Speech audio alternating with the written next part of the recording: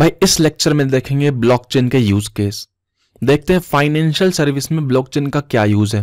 भाई ब्रॉडली देखा जाए तो 4 चीजों में इसका यूज हो रहा है, पेमेंट्स में, स्टॉक मार्केट्स में, केवाईसी में और इंश्योरेंस में। इस वीडियो में हम देखेंगे पेमेंट्स में कि भाई ब्लॉकचेन का पेमेंट्स में क्या यूज है, कैसे यूज करते हैं हम ब्लॉकचेन को।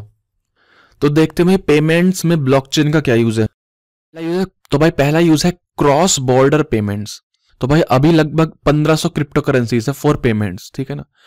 देखते हैं भाई एक किसी भी चीज को करेंसी होने के लिए क्या होना चाहिए उसमें। सबसे पहले क्या भैया, वो मीडियम ऑफ एक्सचेंज होना चाहिए, ठीक है ना, हम एक्सचेंज कर पाए उसे सिंपली, ठीक है ना। Measure of real value of goods, भाई किसी भी चीज की वैल्यू को हम उस करेंसी से मेजर कर पाए, ठीक है ना, और उसको हम इन्वेस्ट भी कर पाए, ठीक है ना। अगर ये तीनों चीजें हैं तो वो चीज जो है वो करेंसी कहलाएगी, ठीक है भाई। तो पहला यूज क्या है कि भैया क्रॉस बॉर्डर पेमेंट्स, ठीक है, बस इतना सा। फिर दूसरा क्या है, रिपल प्रोटोकॉल एंड नेटवर्क। भाई ये क्या होता है, भाई ये एक ब्लॉकचेन का नेटवर्क है फॉर पेमेंट्स, ठीक है ना, फॉर पेमेंट्स, ठीक है ना।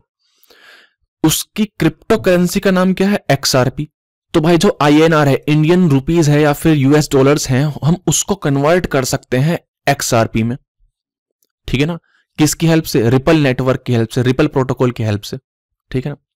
होता क्या है भाई, बैंक के लिए यूज होता है, ठीक है ना। बैंक पेमेंट्स को ट्रांसफर करती है, उसके लिए यूज होता है। हाँ, अलाउ करता है पेमेंट को without need of centralise system. Simple सी बात है, अगर ब्लॉकचेन से इंप्लीमेंटेड है तो सेंट्रलाइज सिस्टम की कोई जरूरत नहीं है, डायरेक्ट हम पेमेंट कर सकते हैं। अगर कोई बंदा कोई ट्रांसफर कर रहा है तो उसका एवरेज टाइम जो लगेगा वो 5 सेकंड लगेगा।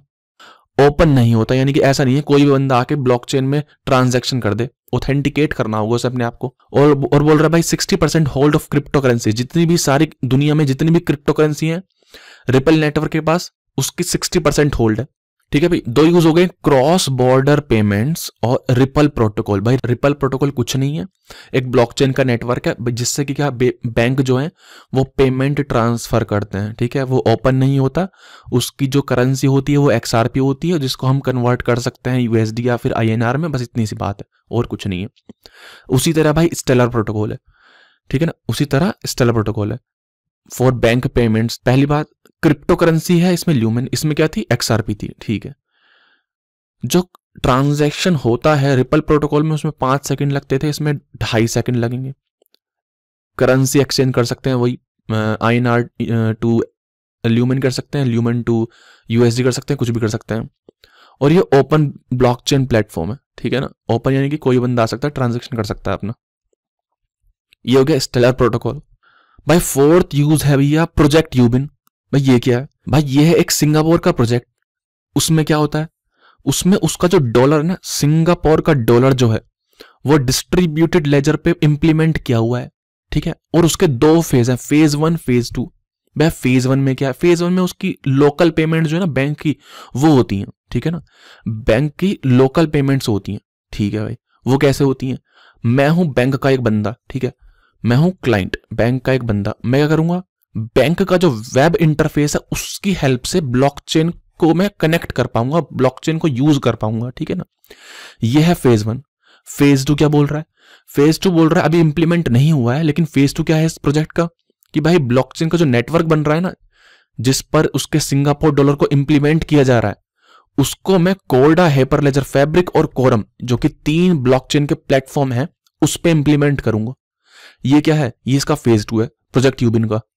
तो भाई ब्लॉकचेन में, फाइनेंशियल सर्विस में, पेमेंट्स में मैंने 4 यूज देखे।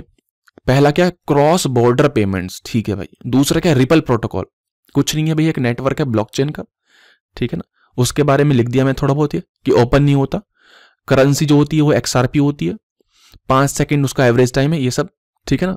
और हम करेंसी एक्सचेंज कर सकते हैं, सिंपल सी बात है। वही सब लिखना है इसमें स्टेलर प्रोटोकॉल में। बस डिफरेंस क्या है, उसमें 2.5 सेकंड लगेंगे। क्रिप्टो करेंसी ल्यूमेन होती है और वो ओपन होता है। क्रिप्टो करेंसी एक्सचेंज इसमें भी होती है, करेंसी एक्सचेंज। फिर चौथा क्या है, प्रोजेक्ट यूबिन। उसमें 2 फेज है भाई। पहले में क्या है, लोकल पेमेंट हो गया। दूसरे में क्या है कि भैया कोर्डा, हाइपरलेजर और कोरम में उसका इंप्लीमेंटेशन होगा। तो भाई 4 यूज है, cross border payments, ripple protocol, stellar protocol and project यूबिन, ठीक है। नेक्स्ट लेक्चर में देखें ब्लॉकचेन इन फाइनेंशियल सर्विस।